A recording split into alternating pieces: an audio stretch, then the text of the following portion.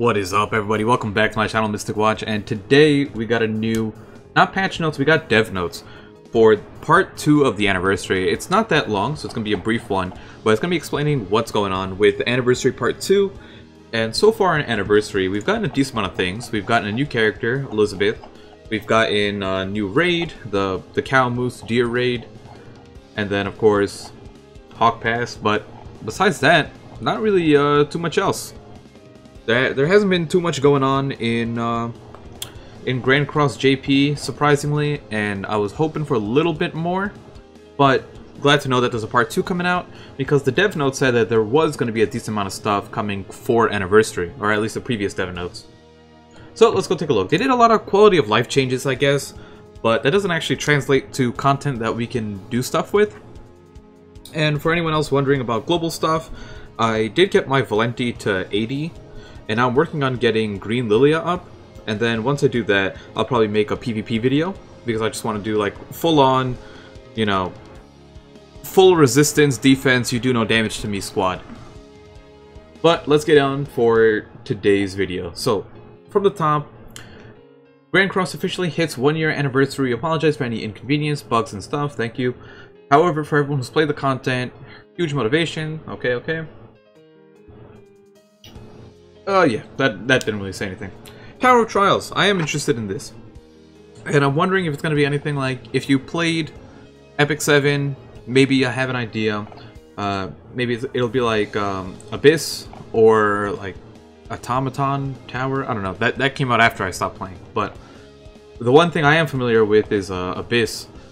So, let's take a look at what we got here. Tower of Trials. As previously mentioned before, we will bring in the Tower of Trials during the Part 2 celebration. The Tower of Trials aims to keep players' motivations to get stronger up high, and allows you to get allows you to experience the growth of characters in a tower-type strategic gameplay. This is not content that will require repeated gameplay, but more of achieving the goal with your own strategy. We plan to update the tower regularly. In addition, the Tower of Trials will allow you to acquire the material for the new growth system, Super Awakening. Super Awakening takes one step further on top of the regular Awakening, and you can use Super Awakening coins drawn from the tower as the material.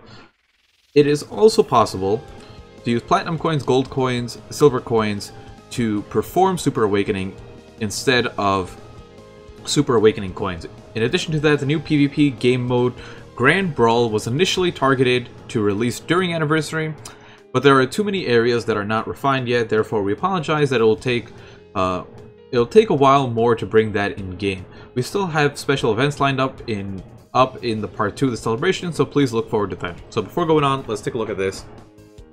Tower Trials. One thing that we know is it is a tower. They said not repeated gameplay, so to me, it's probably going to be like a floor system where you just go as far as you possibly can. Right? And the further you go, probably it'll get harder and require different things. Like, I don't want to call it like a gimmicky thing, but the way I'm literally just imagining Abyss, right? From Epic 7. If you guys don't know what that is in Abyss, you would just have like an opponent team, or mobs, or whatever, however they set it up, and each floor was different. Right? It would be like a different team you were up against, and usually they would have some theme behind it, you know, so it would require some sort of tactic to beat. And now, of course, you could always just, like, power through it if you were strong enough. But once you got to the later floors of Abyss, it actually got very, very challenging. So I'm hoping that this is something along those lines, where it gives us... Sorry, I gotta... Woo! It gives us some sort of challenging content for endgame people, but it's also, like, meaningful progress, right? Like, it's a way to check yourself or your account and see kind of where you are. So that's what I'm hoping this ends up doing. It's just, yeah, there isn't that much, like we have, like, plenty of things going on, but at the same time, there's, like, nothing to do, right? So it's like, what is, like, the goal of Grand Cross, right? If you can, you know, we beat the story, and then it's just PvP, really, right? It's just getting your box better and doing PvP. So I'm hoping this gives us some sort of other meaningful game mode where we can, you know, challenge ourselves or our accounts and units and see what's going on. Now, they did mention Super Awakening. So, Awakening, as of right now, unless they change the vocabulary on me, Awakening refers to the star enhancement, right? And if you go, like, let's say you want to evolve a unit, that's what refers to, like, the level up, right? So going from SR to SSR to UR to, you know, levels 60, 70, 80, whatever. But Awakening is a star system, and I actually mentioned this before, where I don't know too much about Dragon Ball Legends, but I'm just looking at, just visually, right? Where they had, like, the 7-star system, and then now it's, like, 14 stars. And I don't know anything about it. All I've heard is bad things. But just that kind of like visually brings up the same thing in mind, right? Where we have 6 stars, and then Super Awakening will kind of be like a way to go, you know, like red stars or something like that. So that's what I'm picturing. So that's what I see here, and it's gonna be a way to further enhance your character. Meaning, it's just like it's just another progression for your character, right? We haven't had a way to progress our characters in a long time. Not counting, like, UR gear is the most recent thing, and technically, like, costume enhancement. But we got to level 80 back when, like, a little bit after Green Escanor, right? So that's when, like, around, like, Blue Lilia, Demon Meliodas, we were already at level 80, I'm pretty sure.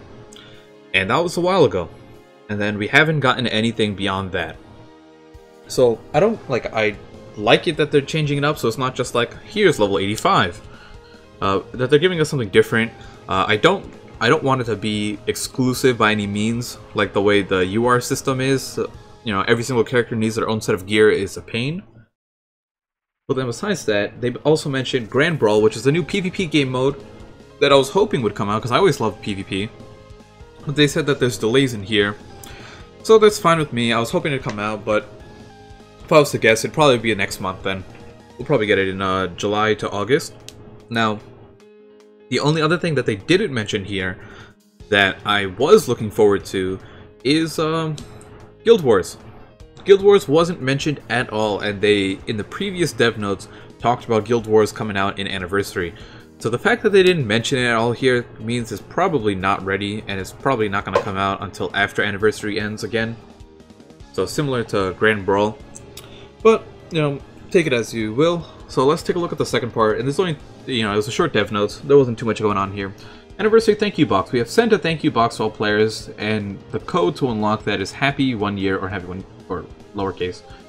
In the dev note, I would like to tell everyone about more things. In the next dev note, I would like to tell everyone about more things and more complete announcements, as well as a new collaboration. We also planned to add a mission in Patrol Dispatch to allow players to get more skip tickets. So, the only thing I care about here is new collab. It's been a while. We got, within 1 month of the game coming out, we got Slime collab.